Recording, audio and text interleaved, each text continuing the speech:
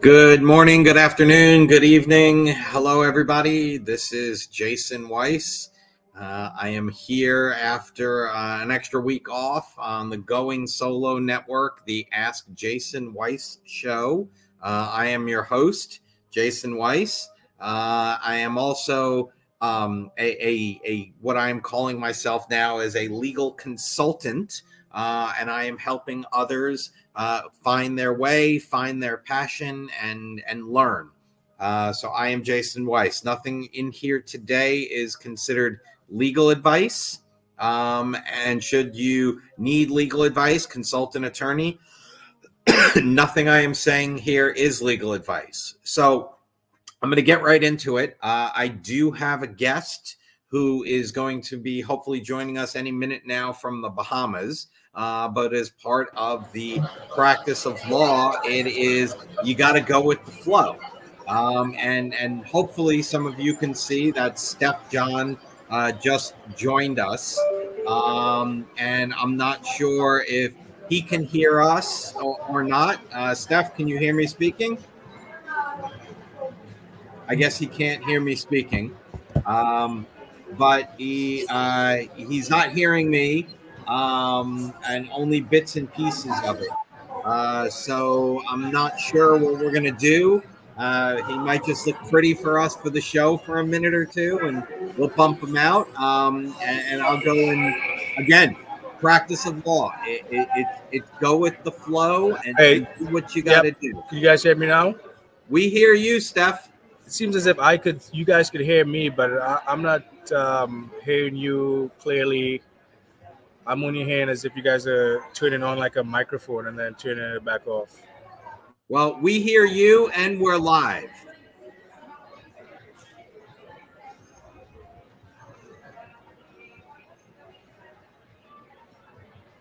So Steph, tell us a little bit about yourself.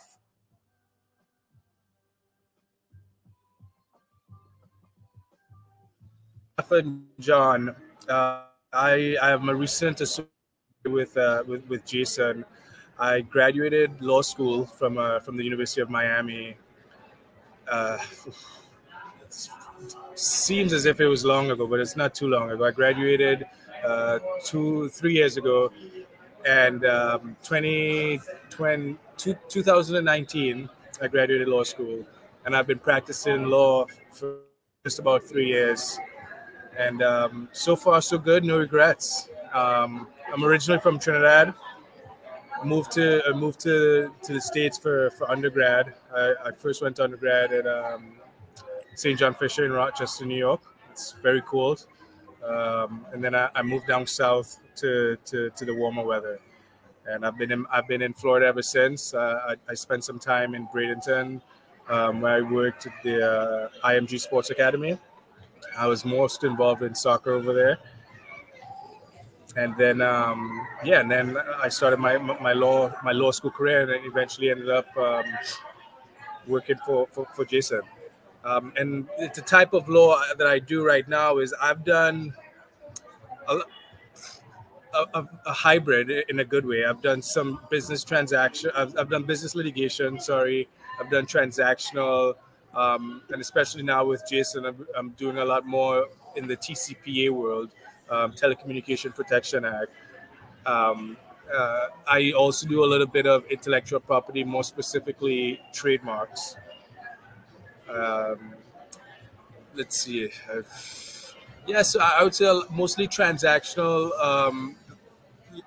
business litigation in terms of my areas of law. So you mentioned just to touch on the TCPA. TCPA, like I said, it's a Telecommunications Protection Act,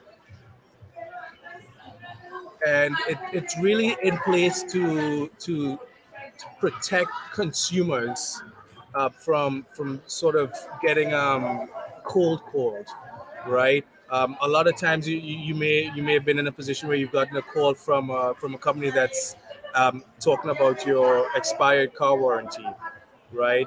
And the Telephone Consumer Protection Act has been put in place, and it's in place of since 1991, and really its main purpose is to protect the consumers from, like I said, the cold calling, the excessive calling, and sort of invasion into your personal life, right? Your cell phone, your residential phone, and like I said, the TCPA was put in place to protect the consumers and to sort of make it an even playing field, so to speak, right? You sort of not allowing one company to get too much of your attention and sort of bombarding you with calls and sales pitches without your consent, right? A big part of the TCPA is consent.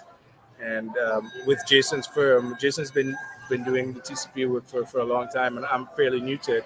But it's an interesting area of law, and it's I think it's well, we're having it's beneficial to you because it's also so I think Steph is breaking up a little bit, so I'm going to get into the abuse of the TCPA. So the TCPA is the TCPA is basically it puts you in there so that you don't get the excessive calls. And again, the law is, depending on who you ask. As a defense attorney, I'm going to have a different opinion than a plaintiff's attorney. But as a defense attorney, what I'm going to tell you about with the TCPA is, you know, you get one phone call and you ask to not be called again. The company did what they were supposed to do. If you get 20 phone calls and you've asked 20 times in order to stop, then something is going on. Now, there are a lot of abuses in this area of the law. There is the bait and switch. There is the opportunity to go ahead and, you know, I've heard it before where, oh, I don't want to talk about a warranty right now. My spouse makes all the decisions. Go ahead and call my spouse, and here's his or her number. And they call that person on the phone and they say, great, your husband told us to give you a call. And next thing you know, boom, you're getting hit with a lawsuit for the TCPA. So that's one of the abuses. So there's got to be a balance between the abuse of the TCPA and the protection of the person who is, receiving these phone calls. And there is a fine line, and there are a lot of people that do it, and there's a lot of people that basically abuse it. And there's, again, you got to walk that fine line. So again, we are having a little bit of technical difficulties with Steph. He's down in the Bahamas. I guess one of the things that I can say is one of the benefits he gets from practicing law is that he can go ahead and he can do it from the Bahamas. He can do it from New York. He can do it from wherever he is physically. Now, again, he's only licensed in Florida, so he's only practicing Florida law. But he can be physically almost anywhere he wants. And it's funny because this is something that I never had in my career until I went out on my own. When I worked for law firms,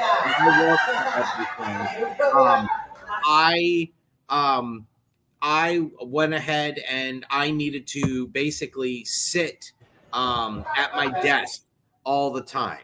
And I was in the office 6 days a week minimum. Every Saturday I was in. And then I went ahead and started to, post-COVID, not go in as much, started working out of the house more often. And now I sit in my house and I work, 5 days a week, and I only go in 1 day a week. I'm still working the 6 days. Heck, you can ask my wife. I'm probably working 7 days a week. It's the type of thing that, it's going with the flow. And again, the perfect example is this show today. I got Steph sitting there. looking great, enjoying some free time for himself. He's a guest on the show today, and I'm just trying to wing it with him, and we're going to do that. And that's why it's called the practice of law. You practice it and you get it right. You constantly strive for the best that you can do. And, you know, that is what we do. So what I'm going to do is I'm going to ask Steph a question, and let's see if he can answer it. And if we have technical problems, I'll make up my own answer. It's okay. It'll be like, you know, going ahead and, it'll be like going ahead and getting thrown a curveball by a judge. So I'm going to ask Steph why he went to law school to begin with. So Steph, if you can hear me, you know, why did you go to law school? Why did you go to school?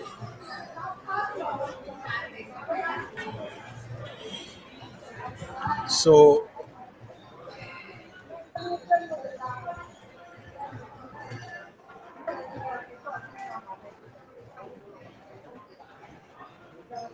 I decided to go to law school. Well, I'd say I started when I first decided to go to law school. I was working at IMG. The reason I decided to go to law school was, I guess, two reasons. The main reason was I had a heavy interest in sports. I spent a lot of my time playing sports, spent a lot of my time watching sports, and I was really interested in sports and how the sports and law sectors combine and what could be done within sports and law. And IMG, like I said, that's where I interned before law school. IMG it's an international boarding school.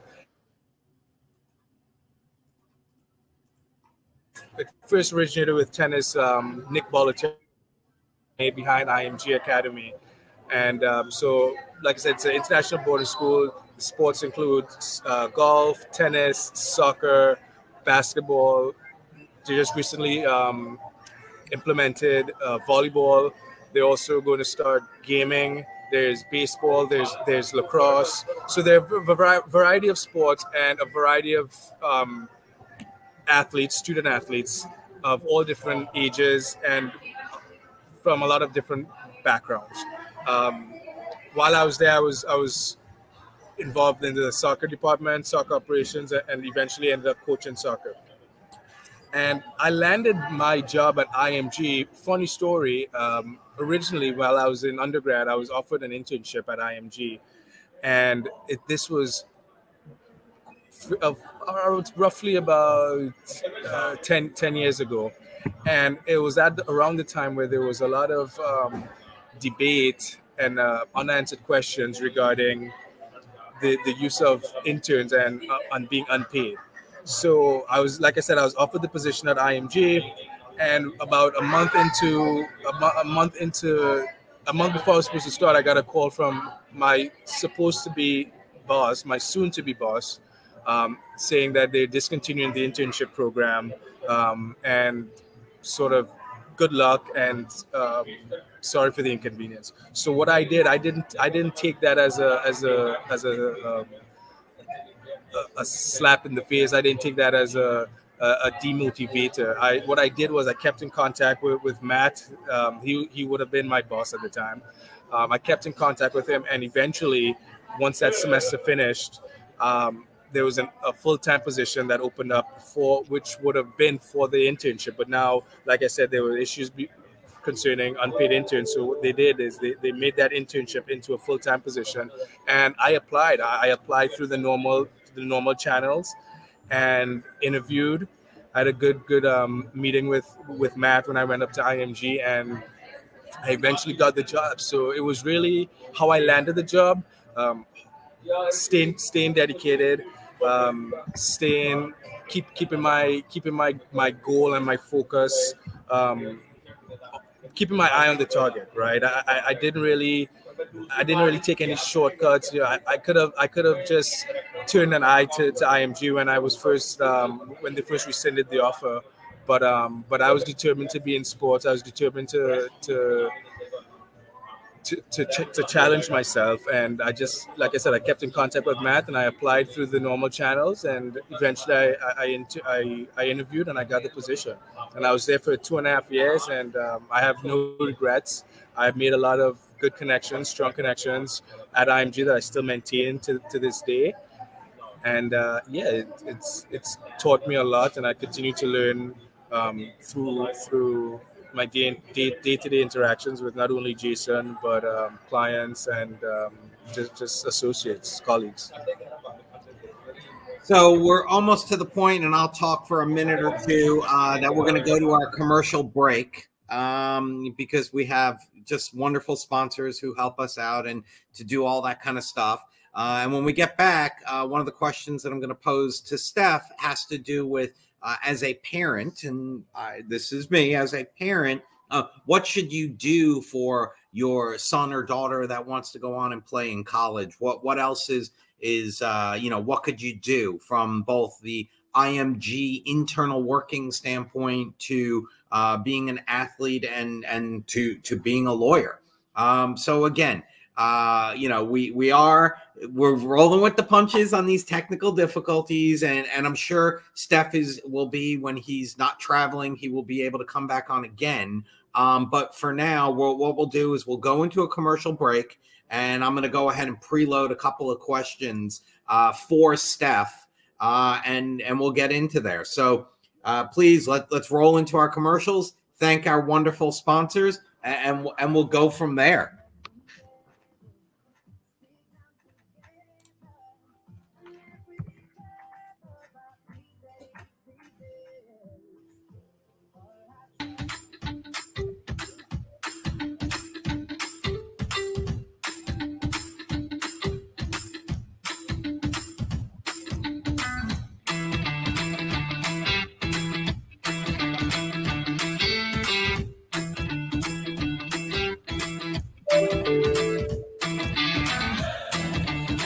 Okay.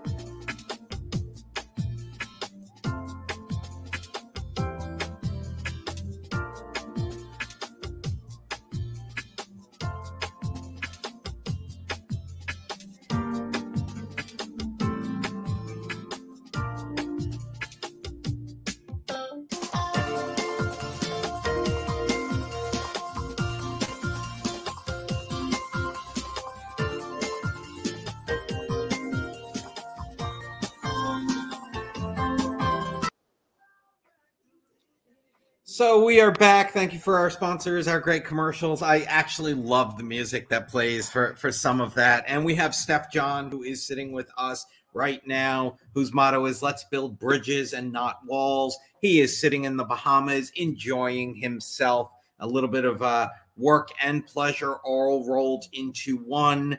One thing that that me as a teacher, as a mentor, as somebody who's looking to work with incredible people like Steph, is that I phrase it differently. As I just said it, I like to work with incredible people like Steph. Steph is still in the more traditional mold where he says he works for, or he works. I don't play that game. For me, yes, my name happens to be on the firm. Yes, I do make the decisions at the end of the day, and I do get to deal with those types of things. But at the end, it's a team effort. It is 100%. And I look at it as that he and I work together. Everybody, we all work together, from the person that handles the bills to the person that handles the books, to my dad who was doing our computer scanning. I mean, he came in. He's part of the team. He doesn't work for me. He works with me. And that's one of the things that I'm trying to teach Steph. He's a phenomenal attorney, knows the law, really smart, works his tush off. And he can't hear any of this. So he's just sitting there pretty. He doesn't know we're talking about him right now. But the truth of the matter is, the little things that I plan on teaching, and hopefully we can pass it down from generation to generation, that's my goal. That's what I am into this coaching, consulting, and doing. And I want to just be the eternal mentor. I want to teach. I want the time. And I love it. So one of the things I'm going to ask Steph right now, getting back into his days of IMG, is what kind of advice would he give parents of high school students that want to go on to college and play a sport? And he'll probably interrupt me. So here he goes. He's muted. He's muted. We can't hear him. So he said it all. So I'm going to tell him to please go ahead.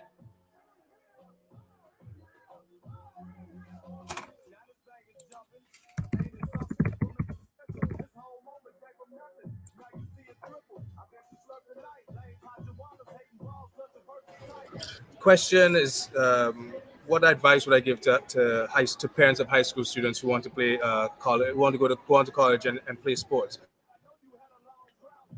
Probably the most important piece of advice is let your kid play. And what I mean by that is allow them to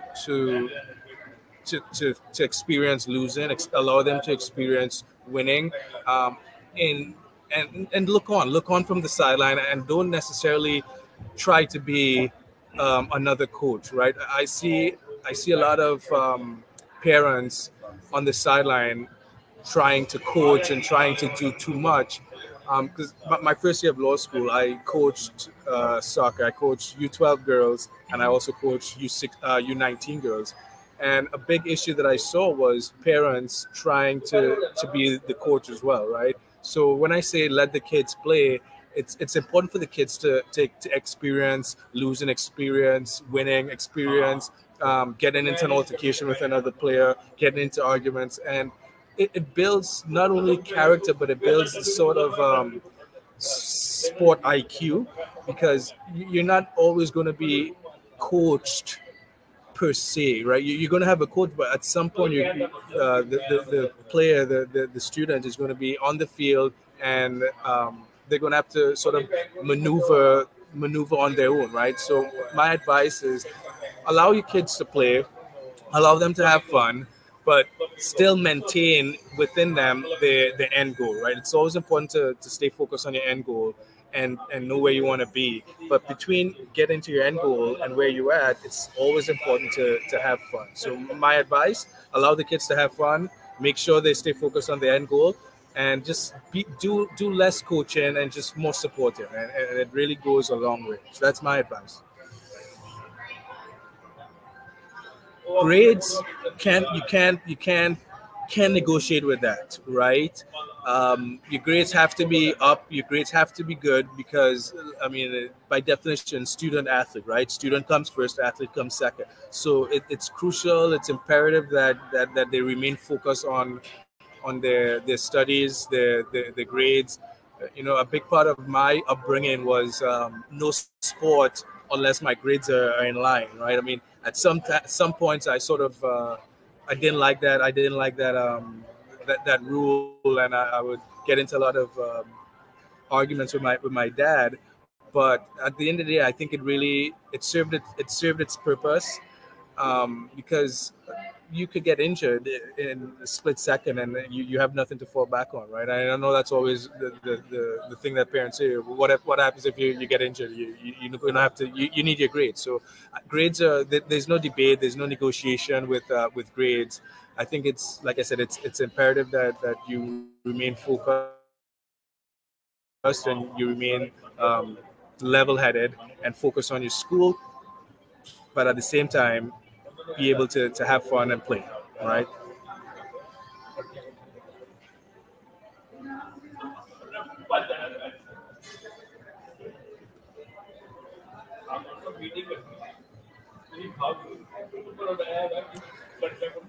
Best class in law school to teach me about law.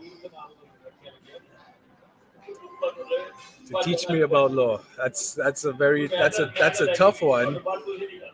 But best class in law school to teach me about law, I would say it would have to be civil procedure, right? Federal civil procedure taught me about law. And that's what the day-to-day stuff about law. I don't think there was a class that really taught me the day-to-day about law. I think you learn more about the day-to-day of law practicing law, right? I wish I had a class that taught me the day-to-day about law, but I guess that's why I have Jason now.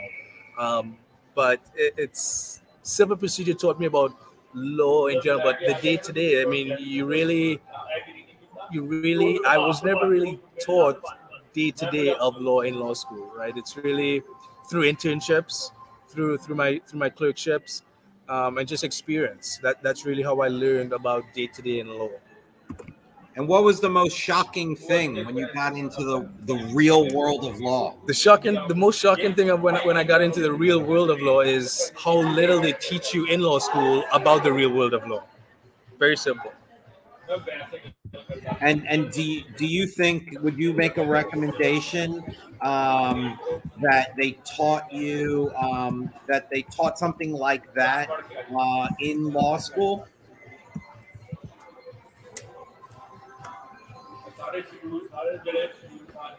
Law school, yes. I recommend law school 100% if you're committed to the end goal, right? If you want to be an attorney, if you want to practice law, if you're really invested in law, yes, I 100% recommend law school. But it's not just enough to say, okay, I'm going to law school. You really need to apply yourself, read, and really immerse yourself in the law. Right. So I think, yes, I would recommend law school if you're really committed and you're really invested in it. But what are you currently reading with law, and what are you currently reading for personal? What am I currently reading for law? I read a lot of the TCPA articles, a lot of TCPA World articles and intellectual property articles, and really, if I come across an issue that I've never heard of or a case, I mean, it's nothing for me to Google it and just sort of do my own personal research on it, right? I'm not really subscribed to one specific platform. I just sort of whatever issue or element or course of action or topic that I'm not too familiar with, I just try to do my own research on my own and just really just read up on it. We're working this summer with a first-year law school student, and he'll be on at some point during the summer, and we'll have him on and we'll ask him some questions. But what would you tell a 1L to do this summer in order to get most out of a 1L summer? What would you tell? And a 1L is a first year law school student. My advice to 1L this summer: get involved, and get your hands dirty. Right, get an internship during the summer. If it's whether it's in-house, whether it's in a law firm. I can't stress the importance of getting experience, right? Getting into a law firm, you're not gonna know everything. You're gonna feel shy, but it's important to get in there and just sort of get used to it. And that's really my advice. Put yourself out there, market yourself, and create resources. Create a Rolodex of individuals that you could not only reach out to, but you could learn from. And the earlier you do it, the better it is. So kind of like a mentor. So I guess the question would be, what about a mentor? What would you look for? For me, in a mentor, what I'm looking for is someone that's patient. I'm looking for someone that's invested in the law, and not just in the law, but shares some of my same goals, right? For example, Jason. Jason is he's a great mentor, and for numerous reasons. One being he's invested in the law. He's patient. He's invested in teaching. He wants to teach. He wants to help you get to that next level, and he's seasoned, right? He's been there. He's taught sports law. He's been in that environment, and that's what I look for in a mentor. Someone who has experience, someone who's willing to learn with you, someone who's willing to teach you, and someone who's really there to not necessarily hold your hand, but to prepare you before you go into battle. And it's really about being confident and really having someone next to you that sort of allows you to feel that level of confidence in law. So, and one of the things that that I want to touch is that while Steph says that it's great that I'm invested, it's also awesome to see someone else that is invested, someone that I want to go into battle with, someone that I know that maybe Steph, he's only 3 or 4 years out of school and he might not know all of the law and he might not know everything, but it's someone there who will take the time, who will do the research, who will do the work. It is just a constant, trying his best, doing his best, putting forth the effort. And you can't teach that in law school. You can teach in law school how to write a contract, how to review something, how to do research. That's all teachable. What's not teachable is the drive, the motivation, the passion, and all of those things. And, it's important. And you can't teach that. You either have it or you don't have it. And I'm not sure if, speaking of having it or don't having it, if we still have Steph here. And if we do, awesome. I'm going to bring him back and I'll pose another question. And if not, I'm going to just keep talking and babbling on and on my own. So Steph, if you're here, let me know. If you're not, also, so nope, Steph has jumped off. Nope, Steph is now back. And again, so I'm going to try to ask him a question or two about maybe a law show. So Steph, do you watch any law shows on TV or Netflix? So that's going to be the question I have. Do you watch any law shows on TV or Netflix? And if so, what is it?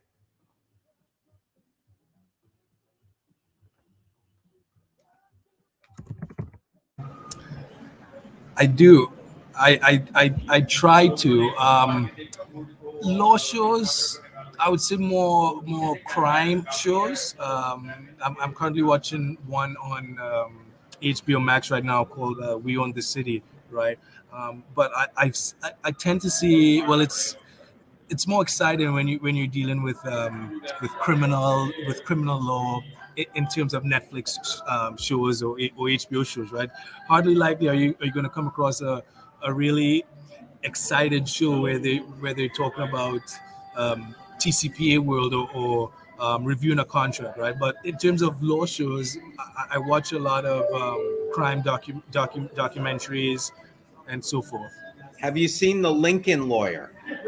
Lincoln Lawyer, one of my favorites. The movie, and there's a new show on Netflix, The Lincoln Lawyer. Pelican Brief is a great one. There are a lot of good shows. My Cousin Vinny, you can't forget that. That's a classic. The new show of The Lincoln Lawyer. The new Lincoln Lawyer is on my list, on my to watch list. So I'm gonna go ahead and I'm gonna ask Steph one more question about if he was in law school and had a chance to do anything again, would he do anything different? And then I will go ahead and wrap it up, and we'll go from there. And again, the practice of law is just go with the flow, go with the punches. Today we're doing the best we can with some difficulties, and I'm just babbling on and on to try to fill time. No, I'm totally kidding, but this wasn't planned, and you go with the flow. And what are you going to do? Get upset, crawl in a corner, stick my tail between my legs? No, I'm not going to do that. We're going to go with the flow. And if I'm going to ask Steph, if you had one thing in law school to do again, what would you do different? And let's see what he says. If I had one thing to do in law school that I'll do different, would be take more Florida-specific law classes. For example, Florida civil procedure, Florida criminal procedure. But yeah, Florida topics.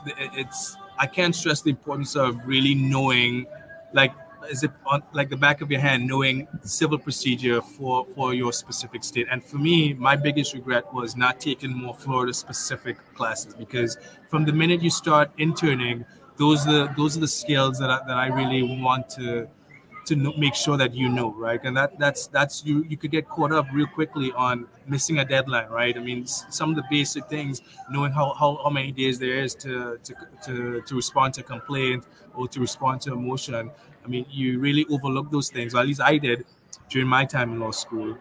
So that would be one thing I'll do different. Really focusing and paying more attention to the Florida specific rules and laws.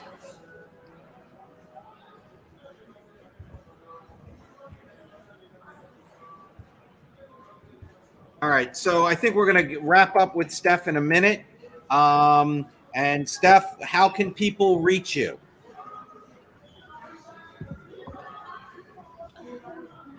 All right, I just want to say thank Jason for having me on this show today. Thank everyone for hosting me today. And I'm going to put my email and my phone number into the box, and feel free to reach out with any questions. And I'll be back soon to answer any questions. And we're going to talk more about sports and athletes in schools. So once again, thank you for having me. And it was a pleasure speaking here today. And like I said, I'm going to put my information in there. The phone number is 954-573-2800. And my email address is stefan@jswlawyer.com. Yep. So there we go. Stefan@jswlawyer.com. Phone number 954-573-2800. Thank you, everyone.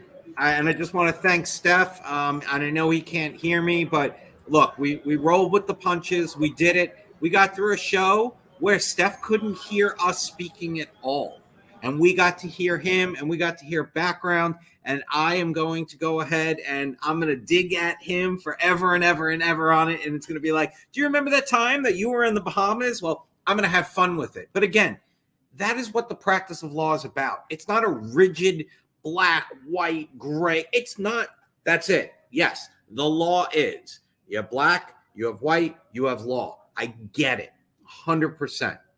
But as a practitioner, we got to go with the flow. We got to roll with the punches, and we have to do what we have to do. And tons of times we'll do what's called hurry up and wait. Got to get it done, got to get it done, got to get it done. Get it to the client, and then crickets. And then a judge mandates something and you do it and crickets. So it's all go with the flow. It's all do the best you can. It's all just be the best person that you could be while practicing law at all times. If you have any questions, I am here for you. You can get me at askjasonweiss.com. You could check me out at jswlawyer.com. You could email me at jason@jswlawyer.com, or you can call me at 954-573-2800. I look forward to seeing you all again next week. We're going to do this again next Thursday, and I'm going to bring on another guest. And although I've been asked, bring Dr. Bogart back, having to do with the safety with guns, I'm going to.